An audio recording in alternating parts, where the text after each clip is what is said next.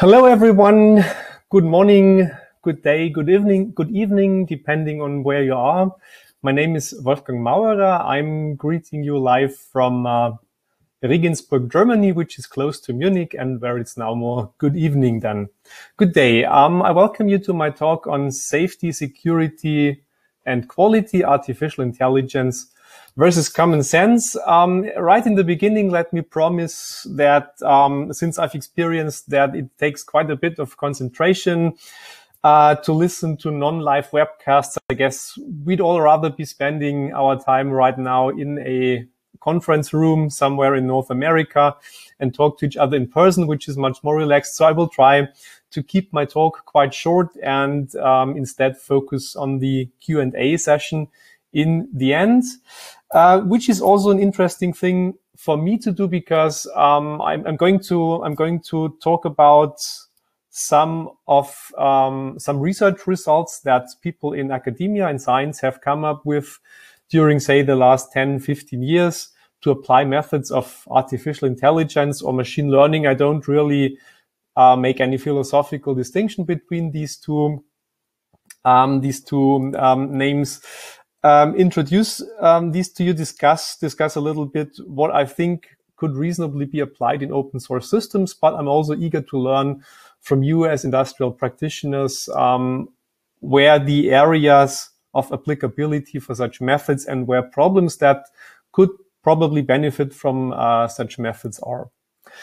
I have for those who don't know me, a dual role. For one, I work with Siemens corporate technology, and that's maybe a good time to switch from the title slides to my actual slide desk. So you should be seeing, let me put that to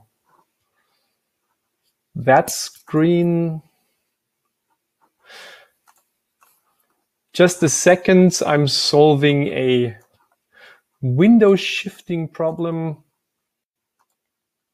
Okay, so you should hopefully be seeing my my slides now, my slide deck in full screen mode. If not, please ping me on the chat channel. But it seems to work. So I was mentioning, for those who don't know me, I have a dual role. I work at Siemens Corporate Research in the embedded Linux department, where I do practical applied work. And I also have a research group at the Technical University of Applied Regensburg, where I think about the more fundamental issues of software engineering. Yeah, I've said that. So why do we want to use what are the main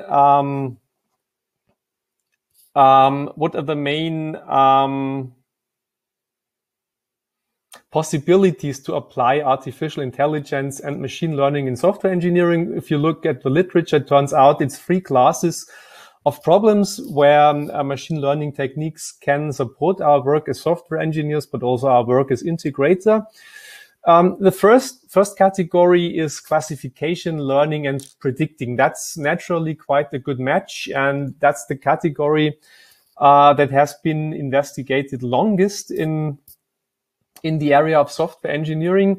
So people have been using case-based reasoning, rule induction, and things like that for software project prediction for various properties you'd like to predict of software, be that quality, be that the time it takes to finish a project, to make the notoriously hard predictions when things like software, or in our German case, perhaps airports, will be ready. We all know this is very easy to get wrong. And the hope is, of course, that software can and machine learning can help us to get that less wrong. People have also tried things like defect prediction and many more things in this regard. The second big topic in machine learning and software engineering is probabilistic reasoning, with basically similar tasks as I mentioned before, similar problems as I mentioned before, but on a more theory-based setting, where we don't just benefit from statistical insights, but do proper logical reasoning, augmented with some probabilistic components, augmented with dealing with uncertainty that can, for instance, also help to model how users interact with software, which can help us in generating realistic test cases, can help us in generating, for instance, workloads that stress schedulers, and so on properly, and simulate general real-world user behavior. And thirdly, we have what is the newest of the three research strands in this area, computational search and optimization. That is a technique to reformulate many software engineering problems that arise in programming as kind of optimization problems that can then be dealt with by going through large search spaces and finding optimal solutions. That very often comes, or many papers about that deal with things like requirements, software design, maintenance, and testing. I think that's the least good match to open source software because the problems studied are very specific on occasion. But the first two have quite some good potential to be used in open source software. Research in these three areas very often is based on Linux as a data source, or if you want to call it that way, as a guinea pig, because of course it's one of the largest known engineering undertakings that mankind so far is producing. We have lots of open code. We have lots of open development data that researchers can use and feed in their machine learning models. And many projects of the Linux ecosystem, first and foremost, the Linux kernel, are considered as role models of good for whatever value of good software engineering. So people naturally try to follow the success in that direction. Why am I interested in this, in applying machine learning to these open source development type problems? That's for two reasons. Firstly, I'm for various reasons interested in safety critical systems.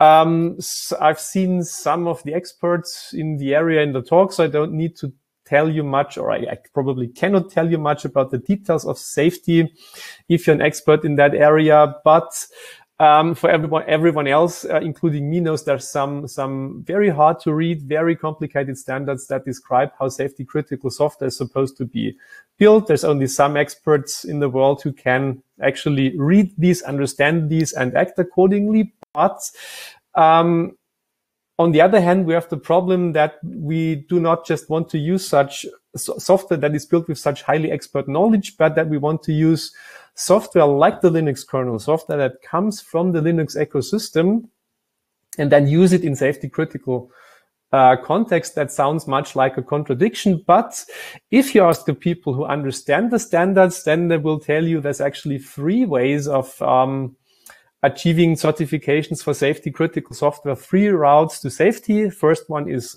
standards compliant development. So obviously how it was intended in the beginning. Then you have compliant, non-compliant development, and whatever that means. And then you have proven in use argumentations. And that is one thing, or one aspect of safety critical systems where we place much hope in machine learning, because we are actively trying to engage machine learning techniques in understanding the processes that are used to develop projects in the Linux ecosystem, that drive development of these projects, and then learn the processes in a way that we can guarantee the properties, the reliability properties, the quality properties, and so on, that are mandated by the safety critical standards. The second reason, or the second project where we are partly trying to use methods from machine learning, is the civil infrastructure platform. So here we're trying to support Linux systems for more than 10 years, more than a decade. Hopefully it's going to be 2 decades in the end, that we can support a given system configuration over time. I'm not going to get into detail why this is important for industrial applications, but I guess you can But I guess you can easily imagine that industry, when they build things like power plants, when they build things like airplanes, when they build things like trains, they don't want to update their software every 3 weeks, like perhaps you're used to on your mobile phone. But in nuclear power plants, I think everyone agrees, even if we're going to shut them down eventually somewhere, it's wise to not update your software every year. It's also not wise to update your software every 5 years. So we need to keep it running in a safe way as long as that's possible. And that also implies us to obtain knowledge about many aspects that can benefit from machine learning. First thing is the software that we employ in these systems. Once we make a decision to focus or to bet on a given component, then we are stuck with that for the next decade or so. And so we want to quantify our choice. We want to quantify our trust as well as possible. And that, of course, we can do by getting getting quantitative knowledge about the development process, by using machine learning to extract all the data that we can from public sources and then objectively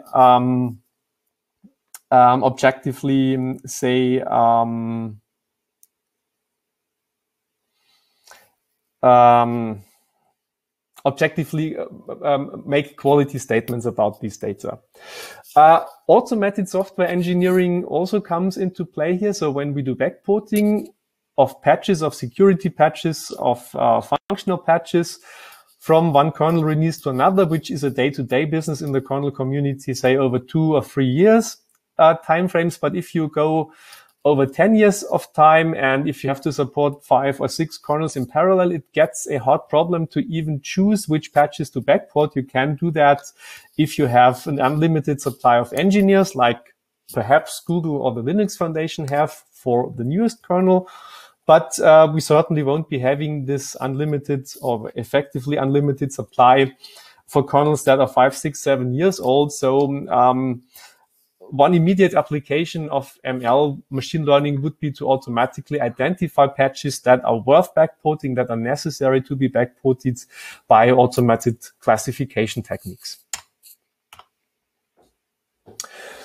So yeah, that's not important. I said I wanted to not give a too long talk, so let me skip that slide and come right to the core of what I initially intended to do. So there's software engineering papers, and machine learning based software engineering papers are published at about the same speed as patches to the Linux kernel appears. So it's quite impossible for someone to read them all and to make a fair selection. I think I have a fairly good overview of what is happening in the software engineering community for based on my own contributions to conferences, to journals, and to research.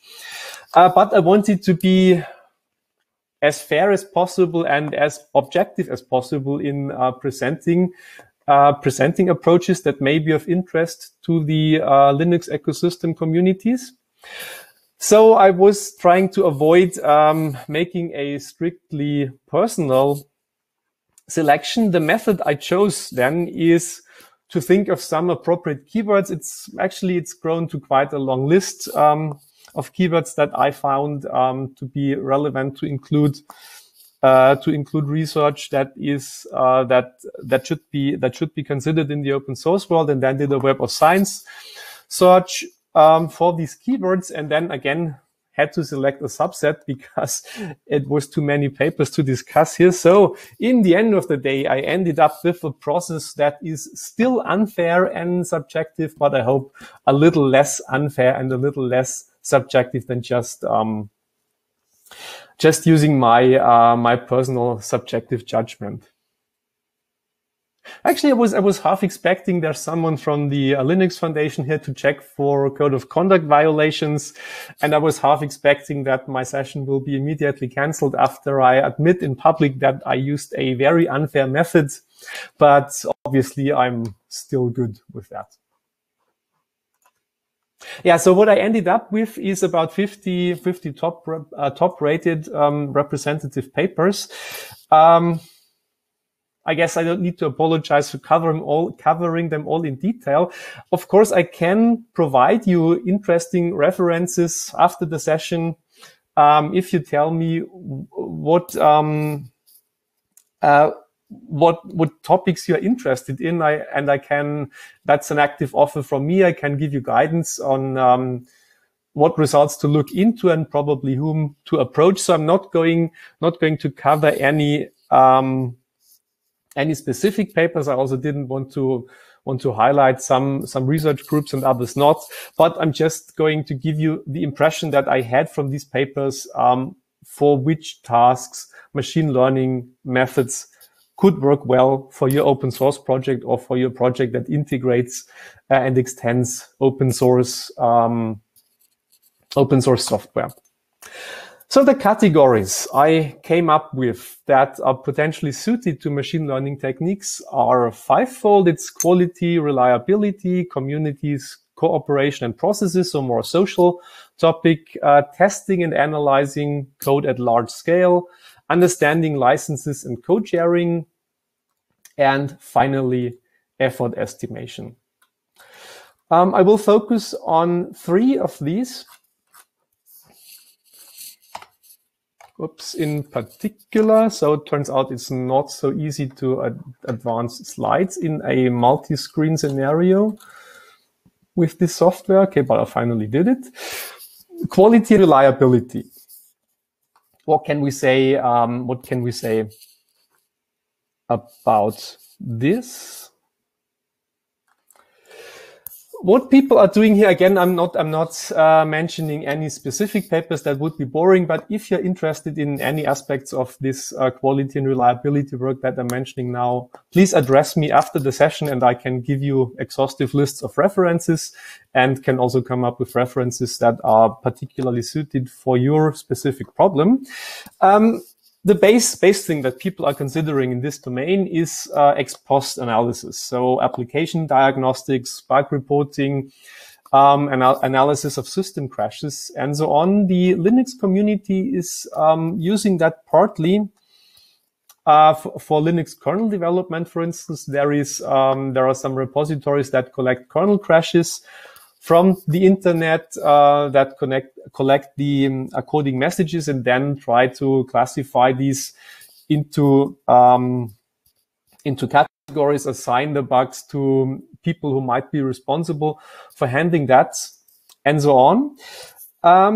The techniques that people have shown, however, can be quite useful for improving your own applications that you have combined from open source components or the components as such, by finding the most critical portions of your software. So it's not, you can of course do that by simply counting which bugs appeared in which source code module, appeared in which file, and so on. But it turns out that this is not a very accurate classification. So many more factors come into play.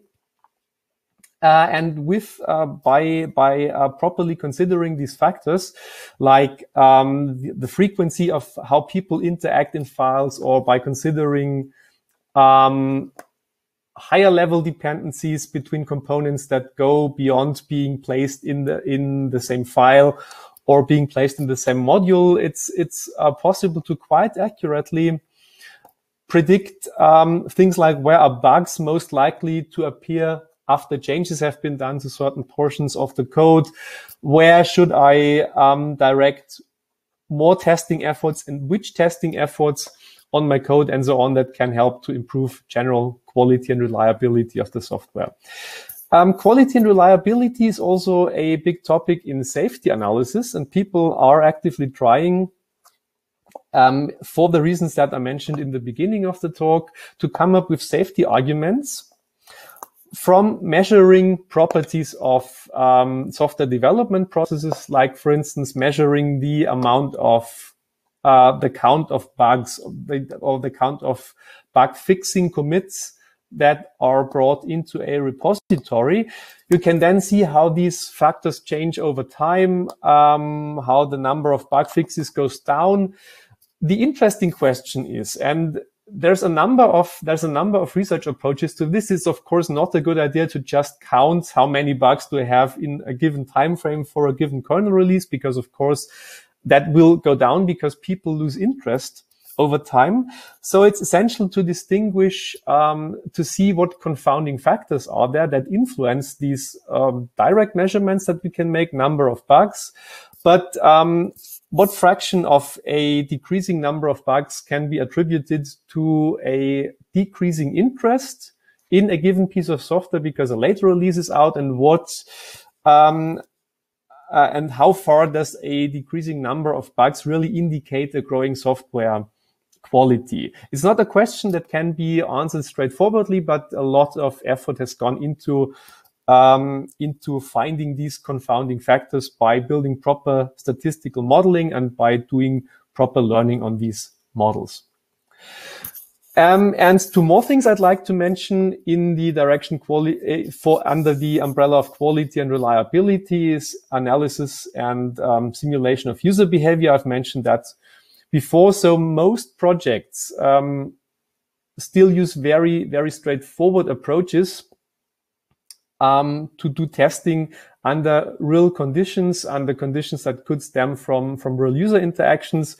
There are a number of quite sophisticated methods available that could very well improve the situation, but there is currently a big gap between the refinedness of the methods that would be available in research and the methods that are actually applied in real projects that could use some bridging the gap between them. And so there'd be lots of opportunities to try out many techniques regarding simulating proper user behavior.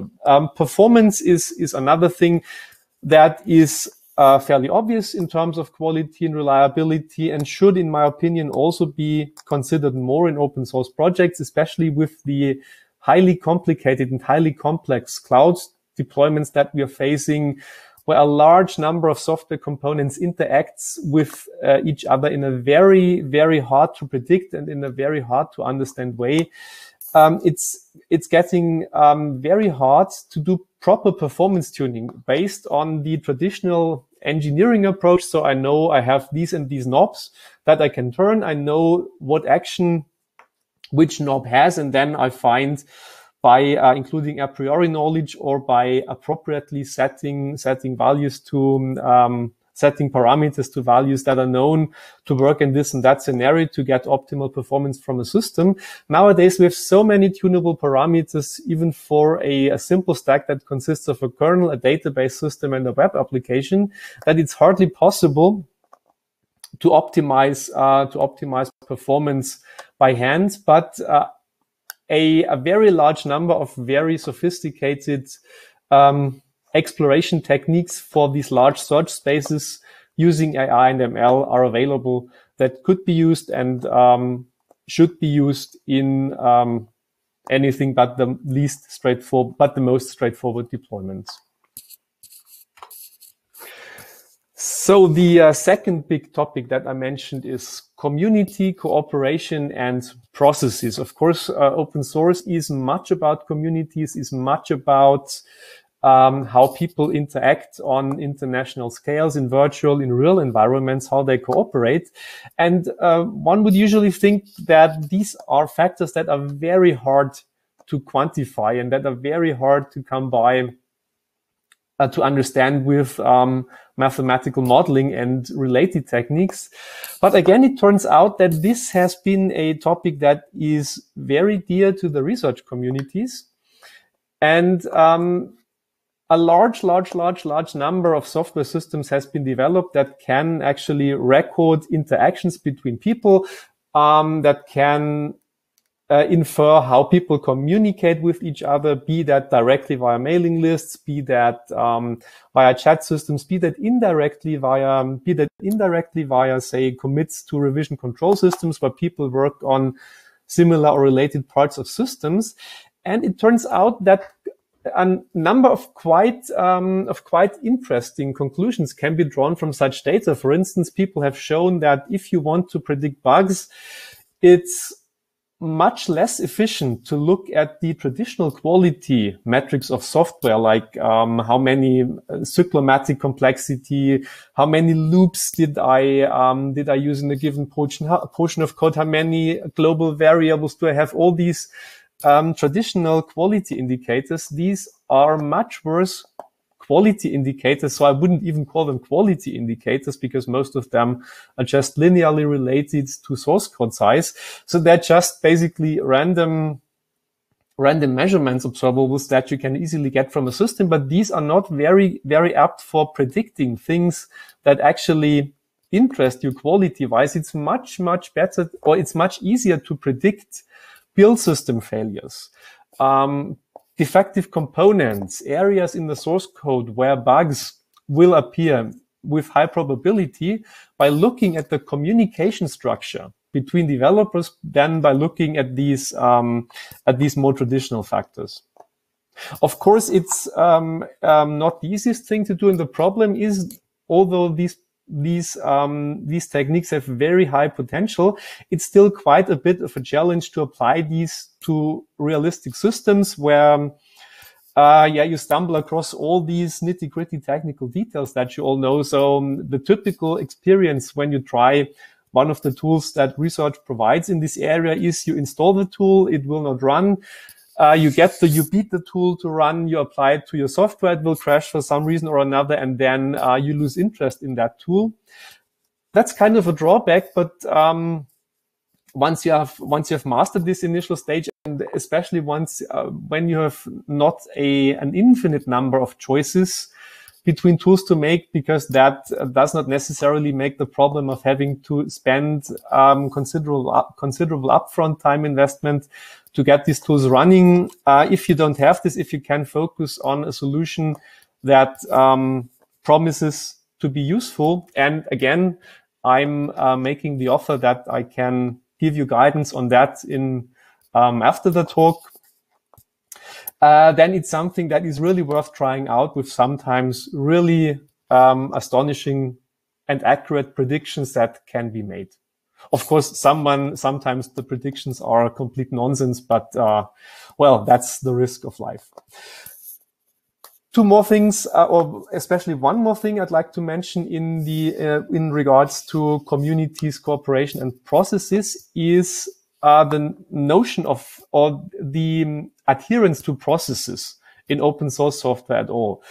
So while 15 years ago or 20 years ago, open source software may have been the Wild West in terms of processes, and people just did as they thought it was best, most large processes these days have, or think they have, quite elaborate processes that should be followed. For instance, the Linux kernel community thinks a lot about how their development processes works, and are organized, and has spent lots of effort on streamlining these processes and trying to arrive at optimal processes. When you use these quantitative analysis methods, you have the possibility to actually extract the effective processes that people use from what you've measured. And it's quite astonishing to compare these effective processes with what people think they're using as a process. And knowing the difference can, of course, bring many insights. Firstly, you can think about, why are we actually acting differently than we document in writing? But you can also think about, are there perhaps reasons why these process violations occur? And if you think about things like, say, security patches in the Linux kernel, the usual Linux kernel submission process would be a person writes a patch, sends it to a mailing list for discussion, then gets criticism, then improves the patch, sends it back to the mailing list. And at some point it's picked up by the respective maintenance and then travels upstream. If this doesn't happen, and if you see lots of patches that appear in the repositories, but that were not covered by these processes, of course, one obvious reason is that this can be security-related patches that developers intentionally do not want to discuss on mailing lists before disclosing the vulnerabilities. Or perhaps it can also be developers misusing the process by bringing in deliberately ill-crafted patches that introduce actually security risks or bugs into a project that you, of course, want to detect. Moving on to effort estimation, the third big topic that I'd like to discuss with you. And here we have a bit of a mixed picture when it comes to research, at least in my subjective classification scheme. So what people obsess a lot about in this area is how to measure patch acceptance times, how to optimize patches for being quickly accepted into repositories. There is a very large number of papers discussing a very large amount of measures that, or qualities that patches could have to be quickly accepted upstream. But in the end of the day, I think that that most of these measures are either trivial because so you can say that patches with trivial fixes go upstream quicker than patches that introduce large and complicated features, which is probably not to the greatest, does not contribute to the greatest astonishment in the community, but is something that can be very nicely mathematically modeled. What's more interesting in that field is a ex post consideration, how much effort it took to upstream a patch, to develop a patch after it has been accepted into repositories, because that can give you quite interesting insights on implementation costs. Now, perhaps you would think that it doesn't matter how much it took to, or that the information of how much money, how much effort it took to implement a given change to a system is not very interesting after the fact it's been done. But actually it turns out, and everyone who probably has done software effort estimation knows that estimating the efforts required to develop software upfront is about as hard as predicting airport opening times in Germany. If you're not from Germany and Europe, you may want to Google for Berlin Airport to see why I'm obsessing for airport opening times. In this talk, it's one of our German engineering anti-features that we can always use as example of how hard it is to predict things. But coming back to my discussion of effort estimation, it turns out that when you have a large number of patches, that you can infer the costs it took to write them ex post, and this is very well possible with open source software. And especially it's very well possible on a per project basis, because many projects these days have a very, very large history going back years, perhaps even decades. Then it's also possible to come up with models, with specific models for a specific development situation that are close to a given situation in open source projects that can help you to predict very accurately, in my experience, much more accurately than with all the traditional guess and magic methods out there, how much effort will be required for your internal software projects, be that contributing to open source, be that integrating open source, or be that even developing proprietary in-house software. Okay. So I promised that I wouldn't be using up too much of your time and leave time for Q&A afterwards. I see I'm about to break this promise. So let me discuss this quickly. Of course, there's a lot of challenges to applying research results to open source or to custom projects.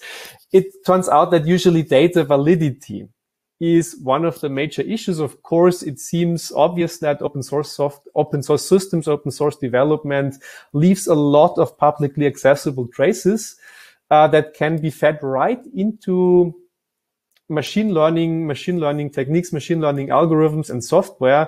In reality, this is absolutely not the case. So it's really unbelievable how many broken encodings, how many ignored standards for emails, how many broken things in every aspect of data communication you find on the internet. But again, with some experience of having suffered through this process of cleaning the data, making sure it's properly consistent in its versions, and making sure it's mostly free of contradictions, you can overcome this step. Again, I'm happy to offer some guidance on specific problems here after the talk. Another major problem in just testing and just trying the many promising results of research in open source communities is that both communities are quite disconnected at the moment. So if you have the ability of going back in time, you can go back 23 hours from now and see my talk on interactions between open source communities and scientific researchers, where I have taken the liberties of ranting a bit about this disconnect and how to resolve it. If not, if you cannot travel back in time, perhaps the video recordings of this talk will be of interest for you. And two more things that are challenging in the adoption of these solutions is that research often uses commercial tools that are not available for the average open source developer because they're either proprietary and people don't want to use it deliberately, or because they're simply in cost ranges that don't benefit just trying things out. And unfortunately, many interesting results are also focused on quite restricted settings regards to the used technologies like programming language. Academia really favors Java and C# a lot. And that's one obvious restriction that makes it hard to apply these approaches in open source systems. And don't even get me started on paywalls. I work in academia. I thought I would have, or think I have really good access to all these services behind paywalls, but even I can often not access papers that promise substantial reductions in engineering efforts, that promise substantial improvement in software quality. I really don't know why people think it makes sense to hide such papers behind paywalls, because if no one can read about the research, then that's the guarantee that it will never see any application in practice. Yeah, but that's a long story. Good. Coming to the end and leaving some time for discussion. The conclusion. One general caveat in applying scientific results, or in aligning expectations of what you can realistically expect from a machine learning analysis and of open source development processes. Is the same thing that can be said about recent events. For instance, the COVID-19 pandemic, now that everyone has become a hobby virologist and a hobby epidemiologist, people gained lots of interest in statistics. And one particularly interesting comments on why so many forecasts for the behavior of the COVID-19 pandemic were wrong came from one of the leading researchers in this field, Nassim Taleb, who wrote a comment on single point forecasts for fat tail variables. And this comment, or at least the first 3 points of this comment, I can directly reuse to make the conclusion, or to set expectations what you can expect from such scientific methods applied to open source projects. So his findings are that forecasting single variables in fat-tailed domains is in violation of both common sense and probability theory. Without discussing what fat tails in statistics exactly means, just saying basically it's that you are observing parameters that are not very uniformly and not very evenly or Gaussianly distributed, but that exhibit distributions that are very skewed, that are very unsymmetric. That's the same in measuring pandemics and in measuring many properties of software and open source systems. And what you cannot do, what people would usually like is statements about, okay, I have the source code base and the next bug will appear in precisely this spot. Or if you consider measuring latencies in real-time systems, then people would like to have statements like, okay, a latency of 27 milliseconds will appear caused by this and that combination of input events and code in the systems, but that is not what any realistic statistical model, what any realistic machine learning approach could give you, because quite like pandemics, most data that we experience in software engineering is also extremely fat-tailed and has also other properties that make this kind of point-based forecasting impossible. And let me close finally with point number 3 that summarizes the expectations very well. Science is not about making single point predictions, but understanding properties, which can sometimes be tested by single points. So what machine learning methods can give you is a better understanding of what you are doing, how your processes do, how your interaction, how your communication in the community is doing, not on the basis of individual artifacts, be that files, be that person, be that whatever, but it can give you a much better understanding of what's going on in your project, in your code overall, and that will almost certainly lead to thoughts about how to improve these processes. That will almost certainly lead to really good ideas how to improve code, how to improve structures in your projects. But of course, you need the curiosity and the willingness to apply the coding techniques, even if it takes you a little bit of effort.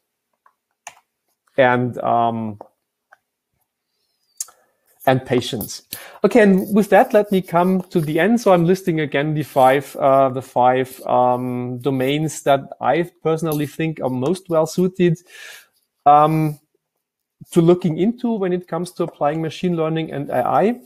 And the final tip that I want to give you is really do try, I said, approach your local researcher, but if you find something in the literature that's interesting to you, if I suggest something that's interesting to you, please really don't hesitate to contact these people, to tell these people, hey, I'm from open source project XYZ, I'm from company so-and-so, and I'm interested in your techniques. And this is something that researchers are really looking forward to. But as one hears on scientific conferences, what happens too rarely, what doesn't happen often enough, people are really keen to hear back from you as practitioners, and usually are also willing to spend quite a lot of effort on adapting, within reason, of course, on adapting their approaches to your specific problems, on helping you with your product, with your with gaining insights using their methods. So it's some effort, or it's some approaching researchers with your problems is some effort that is really well spent and usually pays off very well. With that, let me thank you for your attention so far. And while I was, as usual, much slower than I anticipated to be and have used up much more of your patience than I wanted to, we still have a lot of time to hear from your comments, questions, and so on. I already see one. So let me maybe start with that one. And let me stop the screen share before. So the question is, can you tell us what are some of the most meaningful metrics when attempting to make a model for effort estimation? So with effort estimation, I assume you are referring to developer time.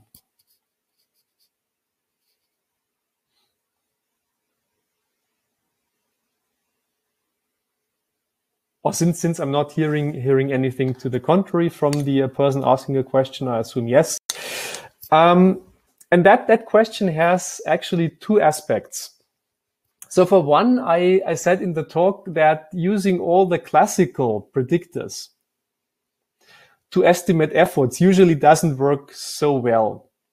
However, when you want to do it turns out when you're trying to train models that predict the efforts, the monetary efforts, the personal efforts, and so on to implement features, of course, the main problem is that you do not have a very formal description of what the features will look like, that you only have a rough understanding of what you're heading to. And actually, it turns out that when you run machine learning models, or when you run machine learning approaches on this kind of problem, one very effective approach is to first identify similar problems in other projects. Of course, it's a non-trivial problems how to apply these similar problems in other projects, but I can give some references on that after the talk. And once you have done that, astonishingly, it turns out that just using you have two good predictors then for the effort, and that a bit contradicts what I said before. One very good predictor is the number of lines of code. So again, some very elementary measure that is often linearly correlated to the effort it takes to write the code. Once given that you have found an appropriate scenario, and what works even better is the number of commits, because that excludes some problems when, for instance, you merge in code to solve a problem from other projects. When what happens quite often in development projects, especially web-based ones, you include external libraries into your code, which then of course make the number of lines of code unreliable and so on. But the best predictor then you can use is the number of commits, because that eliminates all these, say, variation factors if you can find suitably similar areas within systems.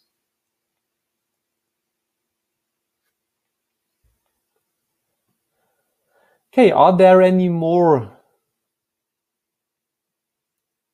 questions or comments from the audience, perhaps of approaches you heard of that work well, perhaps what I'd be even more interested in, perhaps someone is actively using machine learning AI in their projects? No. Okay, if not, then I'll still be around if you want to ask me specific questions for specific problems, if you want to get references for specific references for a given scenario, then I will still be around in the Slack channel today, and of course also tomorrow. I would love to hear back from you there. And pending and with no more open questions, let me thank you for your attention, and yeah, I hope to see you again in person next year, after we've hopefully finally combated the COVID pandemic. So everyone stay safe, and hopefully see you next year. Enjoy the conference. Goodbye.